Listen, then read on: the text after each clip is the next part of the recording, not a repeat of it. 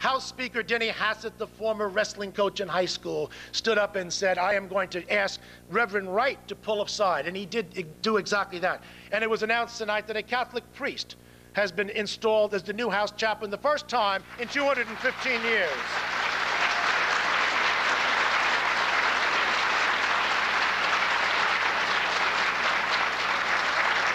Father Daniel Coughlin, he's a vicar of priest out of the Archdiocese of Chicago.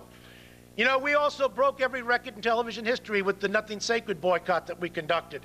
And unlike the people who are now saying Dr. Laura should be taken off the air before she gets on, we were called all kinds of names for it, but that's okay. 37 sponsors were killed as a result of our effort to get that invidious show off the air.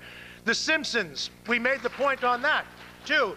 And they said, you can go after the Jews, you can go after the Muslims, you can go after the Baptists and Presbyterians, leave the Catholics alone, because we sent an unmistakable message. In fact, NBC just recently canceled putting on a show the last day because of the efforts of the Catholic League.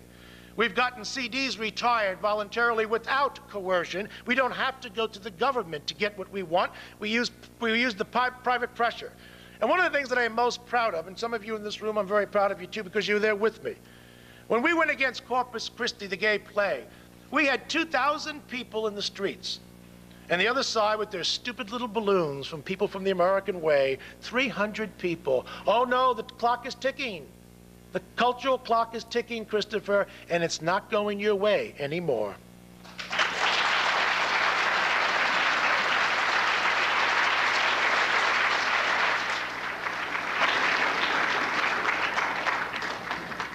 Mr. Hitchens, you will have 6 minutes for your closing statement. Thank you, Father. Well, if I understood Dr.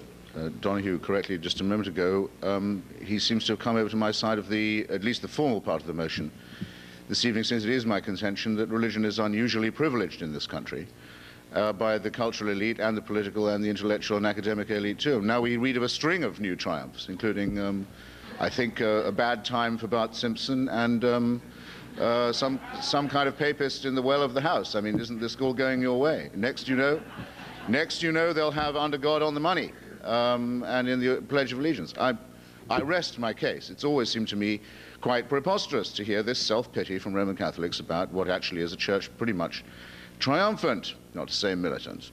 I mean, look, it is, I know it's true that there was a time when people didn't like Irish Americans and they didn't like Catholic Americans and often confused the two. But now the Kennedy family is a celebrity family and everybody loves them. And everybody loves them and they're your problem and not mine. But I think we can dispose of that under the rubric of, is this a great country or what, actually?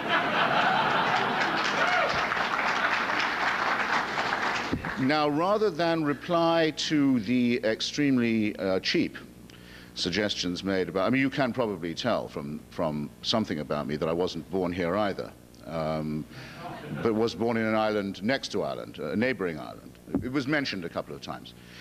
Rather than reply to the rather cheap assertions that were made about that, I'll reply to them in someone else's behalf, namely my friend John Cornwell, who was mentioned earlier, and I feel it's my turn to defend him since he's not here.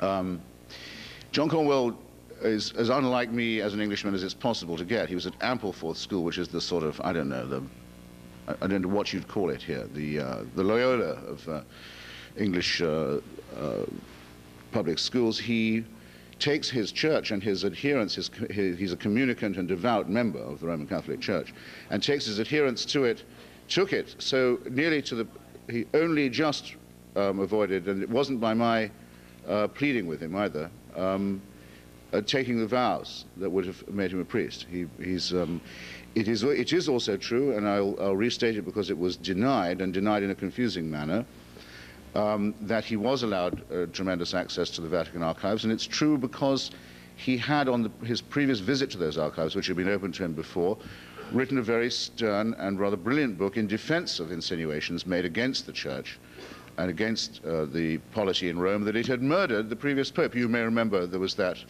outbreak of surreptitious reporting at one point. John Cornwell put all that to rest with the help of the archives. That's why he was trusted to do what he did about Pope Pius, and that's why what he has found is so annihilating, and why it's so dishonest not to pretend that this is a crisis for those who believe that the Pope is or was or could be the Vicar of Christ on earth. Because here's what this Vicar of Christ did do, and I'll mention only a couple of the things. But this Vicar of Christ did tell Heinrich Brüning, the leader of the Catholic Center Party in Germany, to dissolve his party, to give up having a Catholic Center Party, and to join and vote for the accession of the National Socialists and of Hitler specifically as Chancellor. This Vicar of Christ on earth also did make it a mandate that every German bishop celebrate Hitler's birthday every year from the pulpit.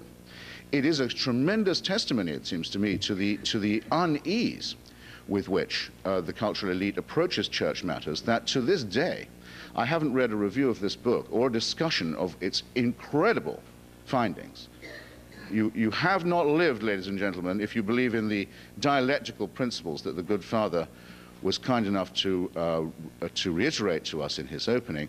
You have not submitted yourself to a dialectical test as Catholics, and I gather there are some of you here. If you have not exposed yourself to John Cornwell's book, I'm closing on my time. The big difference between us is this. It's nothing to do with the particular depredations of Rome. It's certainly nothing to do with the particular depredations of Bob Jones University. And like I should perhaps say for myself, and as I could also say for John Cornwell, that he and I have both opposed very strongly British policy towards partitioned Ireland, which involved writing anti-Catholic laws into the statute books.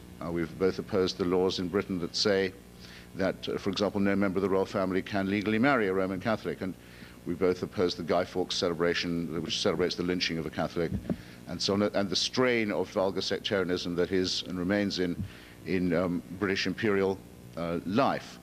And I've written myself, I was actually the first to write about the connection between Ian Paisley's thuggish, murderous sectarianism and the Bob Jones University's down-home racist version of it. So it was particularly nasty, but since Mr. Donohue, I do know, reads my stuff, I don't know why, but I know he does, for him to give you the opposite or contrasting impression. But the difference is this, and it's a major difference.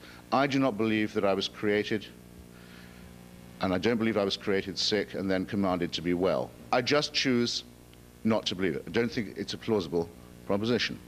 I don't think that it's plausible to say that you hate the sin and love the sinner when you talk like Mr. Donohue does about homosexuals. And I think it's casuistry anyway, because who really goes around saying, I don't like rape, but I love those rapists?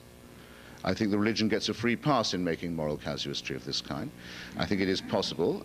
I may not be the best example of it, and I did flicker a bit with enthusiasm when the alcohol and tobacco lobbies were mentioned a moment ago. If you'd thrown in firearms, you'd have had me altogether.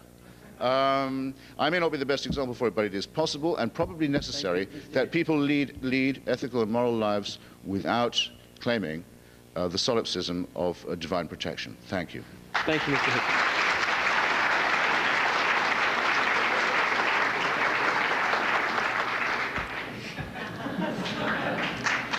Thank you. Thank you, Mr. Hitchens. Thank you, Dr. Donohue. Thank you very much for your company this evening.